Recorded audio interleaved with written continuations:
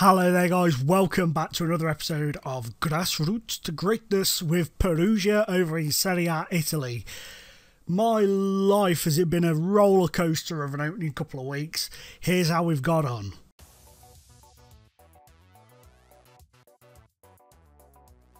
Following the opening day draw with Verona, we travelled to AC Milan, who managed to beat us by 2-0. Fully deserved for them. They were a far better team. Luckily in the second half we managed to sort of hold off the onslaught, but they were a very strong outfit. This one was a bit harsh on us. We lost 1-0 at home to Torino. A penalty to Torino was given and they scored it. Was it deserved? Not really. I don't think it was a penalty, but as you can see, it was a bit of a tasty affair. Plenty of bookings all round, and in the end, I suppose we couldn't really complain massively about the result. We then made it 3 defeats in a row despite Zach Clough getting his first goal for the club. Fiorentina were far better than we were, fully deserved the win, and we were just pulled apart throughout the entire game, and we were lucky to only lose 3-1 in the end. Harsh words had to be spoken, to be honest, after that game, and we bounced back with our first win of the season, a 5-0 win over Sassuolo, and it was 2 goals for Clough, 1 for Izzo, an own goal, and new loan signing Adama Traore got on the score sheet as well. We were fantastic in this game, a real good, solid performance, and it set us up for a bit of a confidence boost. We then travelled to Atlanta and beat them by 2-1. Diego Capel and Giuseppe Rizzo with the goals. Traore picked up a knock in that game and had to come off on 40 minutes, but we maintained our momentum and we were fantastic throughout the game. I must admit, I was a little bit concerned coming towards the end as we seemed to be starting to sort of tire a little bit, but we managed to hold on and it was a fantastic win. Cagliari were up next and they've got Gomes playing for them, interestingly. He scored a late equaliser in the 92nd minute. As you can see, Ibrahima Mbaye got sent off in that game and Robin Van Persie got his first goal for the club. It was a great header from Van Persie to give us the lead on 40 minutes, but we just couldn't hold on and it finished 1 apiece. In a game that we really could have and should have won quite handsomely, to be fair. We dominated Genoa, but we just could not find the back of the net in that game. In the end, a disappointing 0-0 draw. Then I think we went on and shocked the entire world by beating Roma by 3-1 at home. Ishmael Bakayoko, I gave him a start and his pace just destroyed Roma's defence. They could not cope with him, and he set us off on the road to a 3-1 win and a fantastic performance all round. And last time out we lost 3-2 away at Chievo. Traore and Clough with the goals for us. In the end it was probably a fair result. I mean, we started really well and then they just suckered us in like a 14-minute spell where they hit 3 goals and we just never recovered. But I think if I looked at it as a neutral, it was probably a fair result come the end of the game. So that's how things have gone, guys. Not bad at all considering the start we had, and that win over Roma was absolutely superb. I was really pleased with that. You can see we've got kits now as well. They're last season's kits because nobody seems to have made them yet for this year, for the Serie B that I could find, but we've got them there anyway, so that's cool. I'm happy with that. In terms of monetary reasons, we're still 7 million in the red, but that will improve massively throughout the season as money comes in, and I am very confident we'll finish in the plus, no bother. Couple of suspensions going into this game today, well, in 2 days time against Inter. We've got Mbaye missing and Cazorla missing, which is 2 big misses for our team, and Giuseppe Rizzo looks set to miss out. He's not exactly naffed, but he's not near full fitness, so we're going to have to tinker with the squad a little bit on that front. But apart from that, I've been very pleased with the way we've played. We've settled down a lot now. As I touched on in the little package there of the results, Adama Traore has joined us on loan from Aston Villa. And he's been great since coming in. He's really helped balance the team going forwards and added that pace and sort of drive and determination going forwards. Caused his opposition's defenders a hell of a lot of problems and has got us on path to wins in quite a few games now. So I'm really pleased with that. He's been fantastic. Also, guys, I just want to say thank you. The support has gone up massively lately in these videos, and I really do appreciate it. So thank you to everybody who's doing that, and the comments are getting more frequent and stuff. So that's really cool. I really appreciate that as well. And just a shout out as well, if you haven't had a chance to, go over to FM Scout and check out the YouTube channel over there, because I'm doing a lot of work over there with a few other guys, the FM Hub, Full Time FM, Dave Azzopardi, and there's a new guy who's joined today. Is it JNO United, I think his name is? He's going to be putting some stuff on there as well, so that's pretty cool. Anyway, that's enough touting for now. Let's get back down to business, shall we? I thought today it would be pretty cool if we went and had a little look and seeing how our old clubs are getting on. So we'll start off with an Eton Griff. Now their league is no longer active, but they're, oh my god, that is a woeful picture of the Pingle Stadium. I don't like that at all. That is not very nice at all. But their squad's gone now, but they're still in the Midlands Football League. They're not going to do much. As we get towards the end of the series, I probably will reopen that that sort of level of football back up again, and we'll kind of go through and take it from there. But I can imagine us going back there. Nantwich, who are now managed by David Holsworth, are in the Vanarama North, or Vanarama North. I know it's Vanarama, I say Vanarama. It's a piss take. People are getting pissy about it when I was saying it on another video, and if you can't tell it's a piss take, then I feel sorry for you, my friend. But they're doing alright. They're 13th in the league. They're going strong. Obviously, we never had the greatest of times there, but I still like to see them do well. We didn't... Oh, wow, Shore Lane. Check these bad boys out. Shore Lane.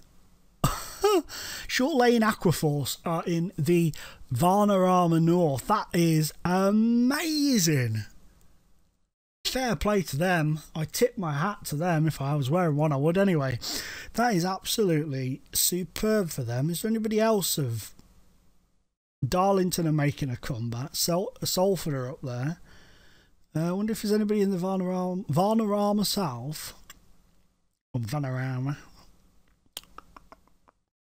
Nothing majorly out. My goodness, Cheltenham have dropped. Nothing majorly out of the blue. So those are those two guys. Was it? You know what? I can't even remember where we went from there. Lincoln, then Crewe, wasn't it? That was it. Lincoln, then Crewe. I knew that really. I was testing you guys more than anything. So how are Lincoln getting on? No, that's the man who plays for Bayern Munich. They're 10th in the Vanarama League. Rufus Brevitt still doing a great job there. They've got Solomon Koulibaly. Wowcher. That is one hell of a signing. That is a superb signing. And he's contracted to them as well. My goodness. He's broken Lincoln's record for the fastest goal scoring after 12 seconds against Halifax. Fair play to him. He's been on trial at Port Vale and Barnet as well, so they've done well to pick him up. Well done to them. That is a massive signing for them. Absolutely massive. It'll be interesting to see how they get on. They're up there and they seem to be doing quite well. We then went to my beloved Crewe, who just missed out on the playoffs last season, and they're sat in 5th at the minute under the tutelage of Stuart Pearce. So they're doing really well. They're doing really, really well. So that's good to see. I'm really pleased because it's a bit of a heart wrencher to leave them. They're in 5th place, 27 points, not far off the playoffs. Charlton top in the league. Is our good friend Mr. Samson Emmanuel scoring goals? That's the question. He is. He's played 4 games, got 2 goals. So he's starting at least. At least he's getting involved now. They're using him, which is very, very good. I would try and bring him in, but I can't see. It's not going to happen now. Maybe January I may have another look and may try and, you know, bring him over to Italy. But I don't know. It might not go according to plan. And as for St Mirren, let's have a look. This does not bode well for them. They are bottom. They are rock bottom. And that'll teach them for sacking me for no reason. That'll teach them right in the face. Because I I'm not tooting my own horn, but I believe we'd have been up here if we were in charge. We'd have been probably where Partick are. Yeah, Partick. For some reason, I thought I said Patrick then, but I never said Partick. Patrick Thistle, third in the league. That's where we'd have been, I reckon. We'd have been up there with them. And that is a shame to see. Alan Johnson's just ruining all the good work we did last season. Let's see, transfer-wise, if they've got rid of it. Yeah, obviously we picked up Bakayoko. But no, they've not really changed the squad massively, so they should be doing a lot better than what they are. A lot of loan players have come in. But yeah, so that's them. So that's the little roundup, guys, of our former clubs. Interesting little news things just popped up. Ricky Lambert is the new manager of Cardiff City. So that's an interesting one for you. That's a bit crazy. Fair play to him, I hope he does well. So we've got a nice easy run coming in of 2 games here of Inter Milan at home and Juve away. Easy 6 points out of those, I'd imagine. Excuse me, sorry. I've been suffering with like a throat thing for a while now, and it just continuously makes, not burps, it's like kind of like I get a wind trapped in my throat, and I have to sort of stutter away to try and get it out, so I apologise for that. But I have changed systems, and I'm working on a system that I was having a little look around at tactics and stuff on the internet, because I wanted to see what other sort of styles there are, and there are quite a few of these 4-2-3-1s with this sort of strange looking formation here.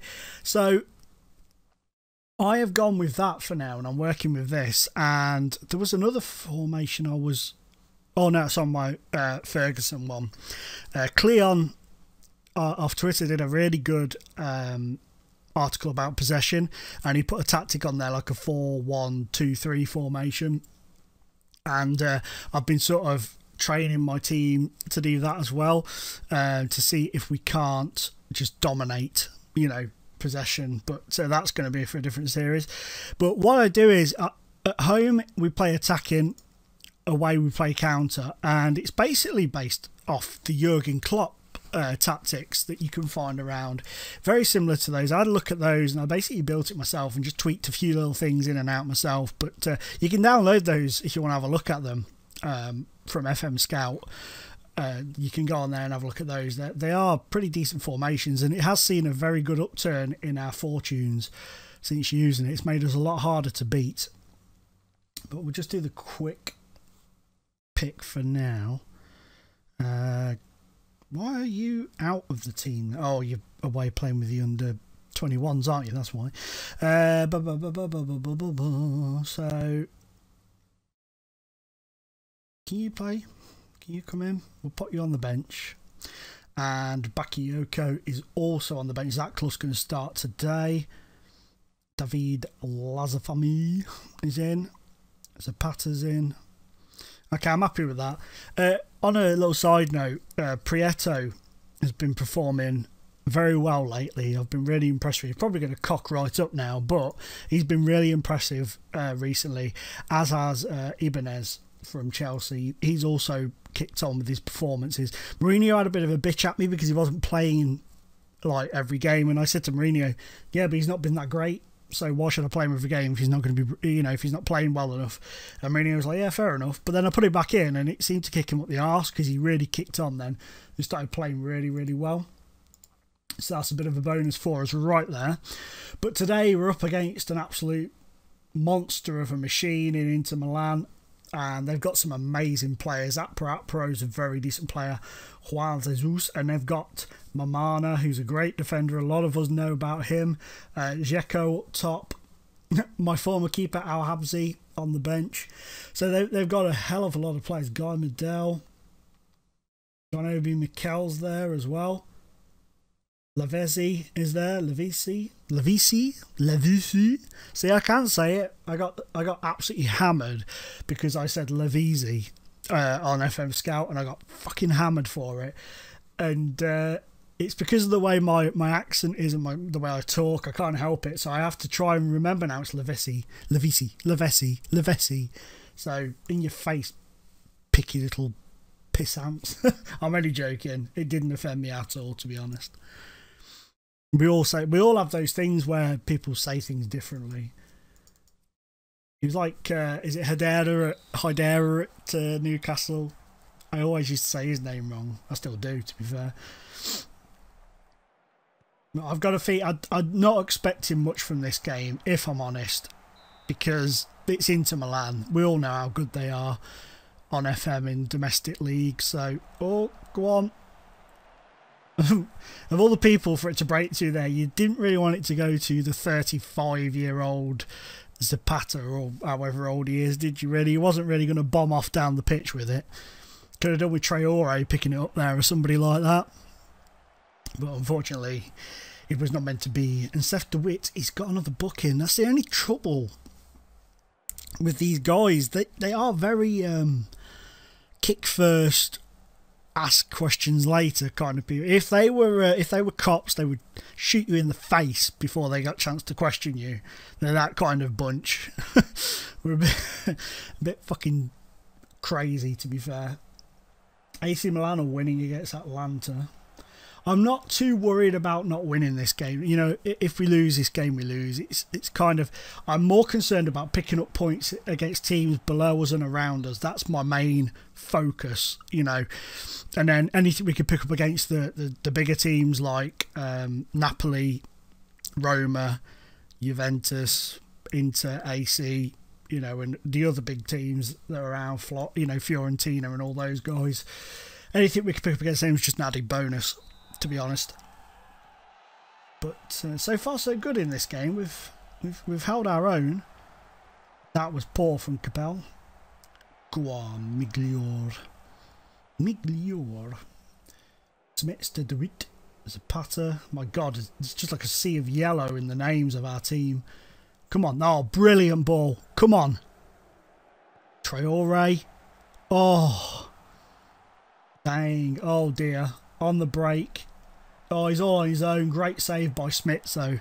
Great save from Smits. Well done, that man. Right. Let's have a little look-see here. What we've got. Fabinho. Or Fabinho, even. Get on that pitch. And... Van Persie can come on. And then I'm going to leave it just for a little bit longer. And then we're going to bring on Bakayoko and see if his pace can't unsettle them at the back a little bit. He seems to link up very well with Van Persie. They seem to have a very good understanding together. Uh-oh. Uh-oh. Uh-oh. Oh, well recovered Smits, because he was off down here, wasn't he? And then he managed to get back over there. Go on, Fabinho. We'll hover over there and get ready to bring on Bakayoko. Another booking for another player. We don't have to get some serious bookings. I don't mind. I mean, we are a physical team. You know, we don't let teams bully us, which I like. So it's all good. It's all good. We'll bring off Clough, for me, Clough's been all right. You know, he's not been too bad. I was a bit worried when he first came over that he would struggle, but he's picked up a few goals. Oh, what a save! Double. Oh man, he had scored. That was heartbreaking. Two great saves. He just couldn't recover for the third one. Good free kick. Great save there. One with his legs there, but look, he just couldn't. If he'd have kicked his leg in the air, he'd have probably saved it. But unfortunately, it wasn't meant to be. It's Van Persie. Send it in again, Robin. Oh, poor ball. Expect better quality of a ball in than that. Still, we've done all right, haven't we? We've not been massively disgraced. Smith's coming out. Oh, go on, Bakayoko. Goal! Ishmael Bakayoko. Get in, you little beauty. Used his pace to perfection there. Great ball from Belmonte. Those idiots waving their arms around. One touch to control and then slots it in. Brilliant stuff from Bakayoko. Well done, young man. What a find he was on a free from Tottenham at St Mirren. What a find. AC Milan are absolutely dismantling Atalanta. Look, 4-0. Or Atalanta, sorry, not Atalanta. Oh, I thought Ibanez were going to give that a good wallop then. But here they come, Malcolm to Keita. Oh dear, 2. Oh. Picked us apart just a bit too easily there, didn't they? Great ball from Malcolm. But look at that, poor defending. Just leaving these two guys over here all on their own. What the hell was that from Smits? Oh my God. Joshua Smits is a load of shit. He has some games where he's brilliant, and in other games he just twats around like a right idiot. But I think we've done... I mean, I know they've had a hell of a lot of shots and stuff, but I think we've done okay. Oh, I was hoping for a last-minute equaliser there. That would have been beautiful. They deserve that, but I don't think we didn't do too badly, in my opinion, there. It wasn't like... No, you tell him, Tardioli, you tell him. It wasn't ideal, but it wasn't that bad. So I can live with that. I really can live with that. We're 12th in the league, you know, we're clocking along nicely. So I'm happy with that. AC Milan totally walloped Atalanta, look, by 5-0. Juve beating Livorno earlier on in the day by 3-1. And like I say, that means we sit in 12th position. That's not too bad, 15 points. Only a few points off the top 6. But then again, only a few points off the bottom 3 or 4. So it's anybody's guess where we could finish. Roma not having a great season so far, neither are Napoli. But the rest of the table is very much as you probably expect it, really. But anyway, guys, for this episode now, that is going to be it for today. If you're enjoying this series, please drop a like down below, and if you're new to the channel, of course, drop a subscribe and check out my other stuff. Much appreciated. Big potato heart in your face. And as always, guys, I'm going to sign off by telling you it's been an absolute pleasure being in your face. Bye bye.